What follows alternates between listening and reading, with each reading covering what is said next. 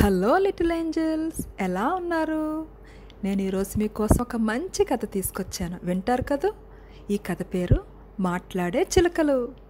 ఒక చక్కటి అడవి ఉందంట. అడవిలోని ఒక చక్కటి రామచిలక ఉందంట. ఆ రామచిలక ఈ మధ్యన రెండు చిన్ని పిల్లల్ని పెట్టుకుందంట. అవి ముద్దుగా అందంగా ఉన్నాయి, పెరిగి పెద్దవుతున్నాయి. ఈలోగా ఒక వేటగాడు వచ్చాడంట అడవికి. వేటగాడు వచ్చి ఆ రెండు చిలక పిల్లల్ని తీసుకొచ్చేసాడు. వేటగాడి పని ఏంటంటే ఇలా పక్షుల్ని పట్టుకొని అమ్ముకుంటాడు. అలా తను జీవిస్తాడు, తన కుటుంబం. ఈ వేటగాడు మార్కెట్లో చక్కగా ఈ చిలకల్ని పంజరంలో పెట్టి మాట్లాడే చిలుకలు అంటూ అమ్ముతుంటే అటువైపుగా ఒక బ్రాహ్మలాయన వచ్చారు. ఏమిటి, ఈ చిలక మాట్లాడుతుందా అని అడుగుతున్నాడంట.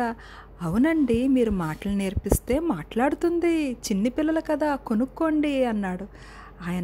బ్రాహ్మలాయన ఆ చిలకను పట్టుకుని కొనుక్కుని వెళ్ళిపోయాడు. తర్వాత మాంసం కొట్టాయన వచ్చారు. ఆయన కూడా మాట్లాడే చిలకని ఒక దాన్ని కొనుక్కుని వెళ్ళిపోయారు. అలా అక్క చెల్లెళ్ళు ఇద్దరూ పాపం విడిపోయారు.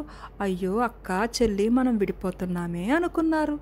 తర్వాత బ్రాహ్మలాయన ఇంట్లో పెంచుతున్న చిలకకి బ్రాహ్మలాయన మాటలు వచ్చేసినాయి.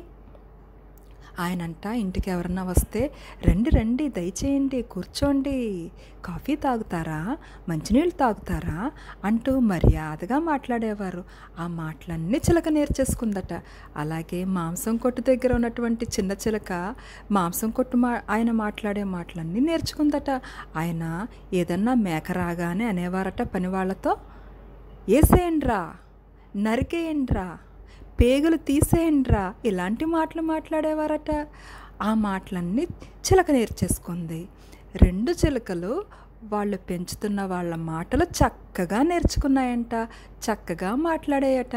బ్రాహ్మల ఇంటికి వచ్చిన వాళ్ళు ఎవరింటికి వచ్చినా, చుట్టాలు వచ్చినప్పుడు చక్కగా మాట్లాడేదట చిలక.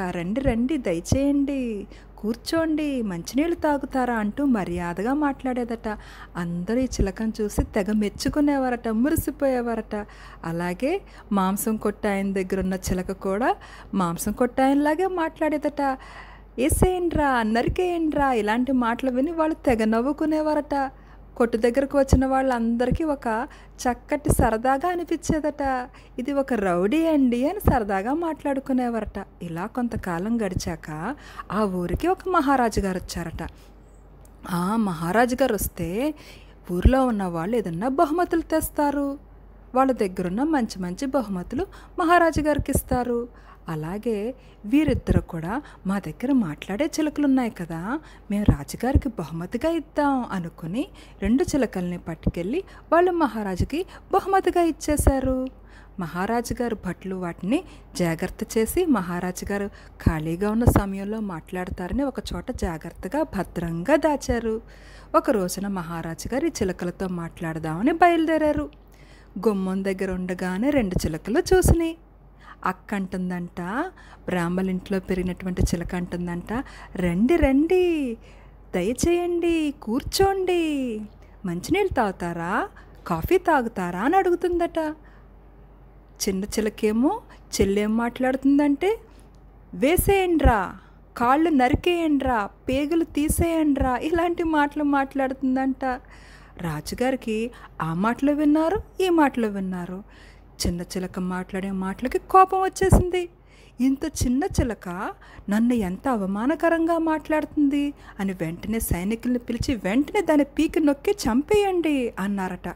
వెంటనే అక్కందంట, మహారాజా దయచేసి నా మాట వినండి మహారాజా, మేమిద్దరము ఒకచోటే పుట్టి పెరిగాం, ఒక తల్లి పిల్లలం, కానీ మేము రెండు చోట్ల పెరిగామండి.